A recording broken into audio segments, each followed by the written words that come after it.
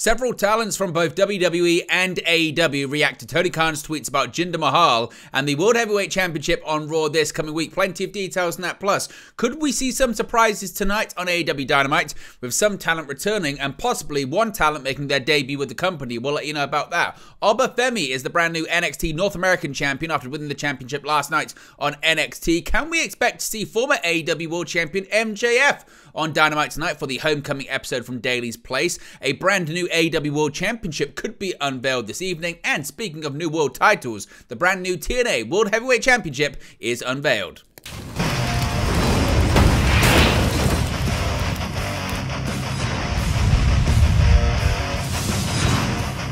Hey guys, welcome back to Wrestling News 365. Hope everyone is doing very well. As always, plenty of news stories to get into in the world of professional wrestling. Let's start off talking about Tony Khan's tweets last night and the reaction to them from both WWE talent, AEW talent, and also those who have been staunch critics of Tony Khan in the past. Now, AEW President Tony Khan has often said that he is a wrestling fan first and foremost, and that he approaches wrestling from a fan's perspective. Khan's focus on win-loss records apparently isn't limited to All Elite Wrestling, as Khan has been keeping tabs on the wins and losses of WWE superstars as well, including that of former WWE champion Jinder Mahal, who will wrestle Seth Rollins for the World Heavyweight Championship on next week's edition of Raw. Now, obviously, this caught a lot of people discussing this last night and certainly created a lot of controversy and created a stir on social media. If you're not familiar with what Tony Khan said regarding his tweets last night, the first was regarding this. He said, quote, "A double standard.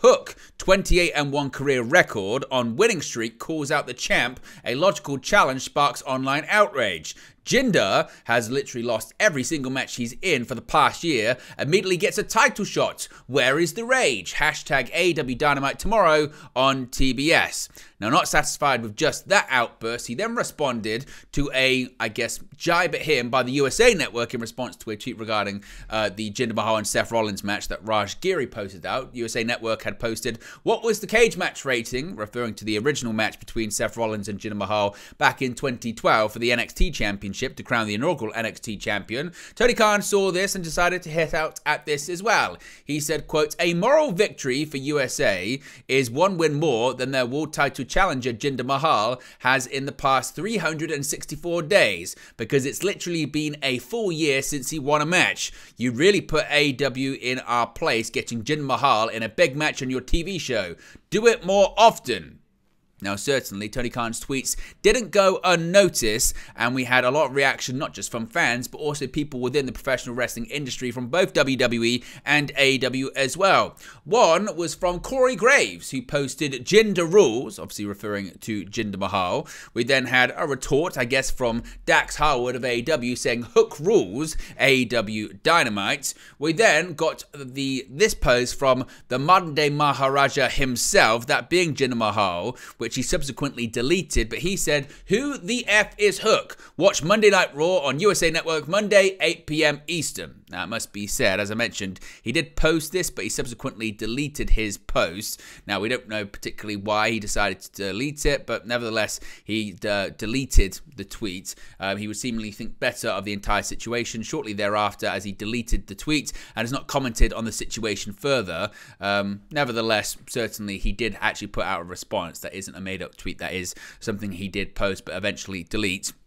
We then had the father of Hook, that being Taz, post the following, just saying "Hook." And we also got some back and forth regarding not only Tony Khan, but also Eric Bischoff himself. Now, Eric Bischoff, as you can see right there on the screen, decided to quote tweet Tony Khan's initial tweet regarding the double standard by simply posting the clown emoji. Tony Khan responded to the former WCW president by posting this gif saying, "Get out of my sight, you miserable has-been." Now, that wasn't enough, though, for Eric Bischoff in the evening, because Bischoff quote-tweeted another tweet that was put out there saying, "Tony forgets that he literally gave Abaddon a title shot after being off AEW television for over a year. The exact same situation as Jinder." Eric Bischoff quote tweeted this and said, "Hey, Tony Khan, is this true or is it a bot?" Tony Khan, not being one to back down from a challenge, responded by saying, "No, Eric Bischoff, not true at all. Abaddon returned to AEW and then they won a 4-way match on TNT against other great wrestlers to earn a title shot, which is completely different than someone going a full year losing every match they're in and getting a title shot without a single win." So, I suppose the big question is, what do you make of all of this? What do you make of Tony Khan's initial tweets? What do you make to the reaction to them from AEW talent, from WWE talent, from Eric Bischoff? What's your reaction to all of it? Should Tony Khan just leave it be? Is Tony Khan trying to promote AEW Dynamite by doing something that Eric Bischoff would do, and that's controversy because controversy creates cash? Or should Khan just leave his phone and social media alone? Let me know your thoughts and your reactions to it in the comment section below. Now, some news when it comes to AEW Dynamite tonight. Of course, it's the special Dynamite Homecoming edition of the show on TBS. It's going to be taking place in Daly's Place in Jacksonville, Florida, where they, of course, performed throughout the pandemic. The show will feature the Don Callis family's Powerhouse Hobbs and Konosuke Takeshita facing off against Sting and Darby Allin, with Ric Flair along with Claudio Castagnoli versus Hangman Adam Page, among other announced matches. Heading into the show, of course, there's been rumours running rampant that Mercedes Moné may finally be making her much-anticipated debut with All Elite Wrestling. Now, Fightful is reporting they have not heard anything to indicate that Moné is backstage for tonight's Dynamite, but her appearance had been previously discussed internally. While Moné may not be in the house, they confirmed that former AEW World Tag Team Champions and AEW Executive Vice Presidents, the Young Bucks, are at Daly's Place this evening. Now, the Bucks are not alone, as several other people who have not been around the promotion recently but wanted to be on site for tonight's big show are as well. Now, already announced for the show is new AEW World Champion Samoa Joe. We are going to talk a bit about the AEW World Championship later on, so we'll save it for that. But just in reference to Tony Khan's comments last night and his tweets on social media and all that kind of stuff, it was also noted that Tony Khan's posts about Jinder Mahal, Hook, and WWE Raw and tonight's Dynamite were not being heavily discussed backstage as they were last night on social media. As I mentioned, for those who missed it, Khan responded to a social media post from the USA Network joking about the cage match rating for a previous match between Seth Rollins and Jinder Mahal. In Khan's response, he declared Mahal as the #1 contender to Rollins World Heavyweight Championship due to his lack of matches over the last year and how the modern-day Maharaja had not earned it. As mentioned, Mahal did respond, but he later deleted it. So there are some surprises. Not been suggested that Moné isn't going to debut tonight on Dynamite, but she hasn't been seen or hasn't been reported that she's backstage or anything like that, but it could be kept as a surprise. Now let's talk about NXT last up. We got a brand new NXT North American champion. There is a new champion after WWE superstar Obafemi cashed in his NXT Breakout Tournament contract for a shock title shot. After Dragon Lee returned to NXT this week, he was faced with a first surprise contract to sign from Lexis King. Dragon Lee was shown speaking to Ava outside Shawn Michaels' office when Lexis King slid up with a pre-printed contract for a North American title shot tonight. In an effort to be a fighting champion, Dragon Lee accepted the challenge for the evening and immediately signed the contract. In a bit of foreshadowing, later in an interaction between Lexis King, Obafemi, with backstage interview Kelly Kansade, Obafemi seemed to have an idea. While Dragon Lee was able to successfully defend his North American Championship against Lexis King, out came Obafemi with his NXT Breakouts Championship Tournament winner contract. The contract, which entitles him a Money in the Bank briefcase-style immediate title shot at an NXT champion of his choice, indicating that he was challenging Dragon Lee for the North American title. A referee joined and the match got underway. After a back-and-forth battle and Dragon Lee already worn down from a first match, he lost after a big powerbomb, and Obafemi is the brand new NXT North American Champion. What are your thoughts on Obafemi becoming the North American Champion? What are your thoughts on the angle? Is it the right move? And do you think Dragon Lee is now done in NXT? Let me know your thoughts about that as well. Now, we spoke earlier on about AEW Dynamite this evening, about names that possibly are backstage in the Young Bucks, but what about the former AEW World Champion MJF? Well, the last time wrestling fans saw Maxwell Jacob Friedman in inside of an AEW ring was at the World's End pay-per-view on December 30, where he lost an AEW World Championship match to Samoa Joe and lost his title in the process, and was attacked by his former best friend Adam Cole. But could MJF make his return on this week's edition of AEW Dynamite Homecoming, the special episode from Danny's place in Jacksonville, Florida? Unfortunately, for those who lovingly refer to MJF as their scumbag, they will have to wait at least a little longer for his big comeback. According to the latest report from PW Insider, Friedman is about 1,500 miles south of Jacksonville on vacation in Costa Rica.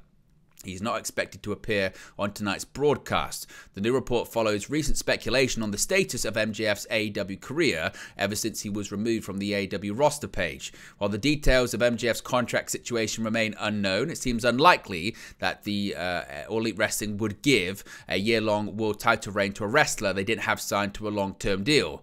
What is known is that MJF is reportedly taking some time off to heal up from his recent injuries, including a torn labrum that could put him on the shelf for at least 6 months. However, in the latest Wrestling Observer newsletter, Dave Meltzer noted that the former Ring of Honor Tag Team Champion is hoping to heal his shoulder through rehab rather than surgery. While fans won't be seeing MJF at Daly's place, they will be seeing other stars, including Sting, Darby Allin, and others this evening.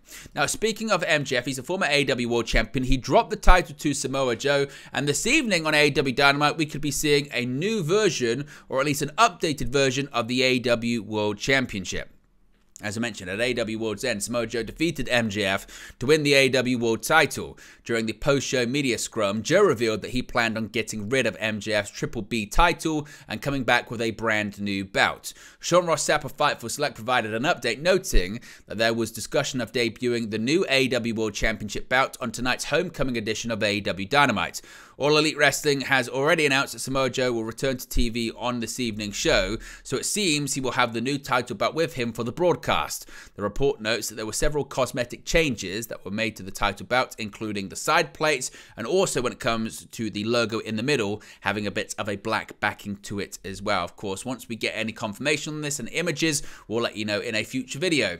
Finally, speaking of new world titles, the brand new TNA World Heavyweight Championship has been revealed ahead of the rebranding this weekend at the Hard to Kill pay-per-view. The new TNA World Heavyweight Championship bout has been revealed ahead of the company's upcoming rebrand from Impact Wrestling. Impact Wrestling is no more, with the company now just days away from rebranding back to Total Nonstop Action Wrestling. Over the past few days, the company has been revealing the new TNA Championship bouts, and today it was the turn of Alex Shelley and the World Championship. Taking to social media, TNA President Scott D'Amore presented Shelley with the new look TNA World Championship ahead of his upcoming defense against Moose at Hard to Kill. TNA's first pay-per-view since its rebrand, Hard to Kill, is set to take place on Saturday, January 13. The event will see current Knockouts champion Trinity defend her championship against Jordynne Grace in what could end up being Trinity's final match before a potential return to WWE. But there you go, guys. That's the latest pro wrestling news for you. Be sure to smash a like on the like button. Be sure to subscribe bottom right hand corner. As always, let me know your thoughts in the comment section below, and I'll speak to you again very, very soon. Hey guys, thank you for watching, listening, streaming, or however you come across this video today. Be sure to click on the video on the right there to watch our next video, or click the bottom there to subscribe, or the bottom right hand corner. Thank you very much, and I'll speak to you again very soon.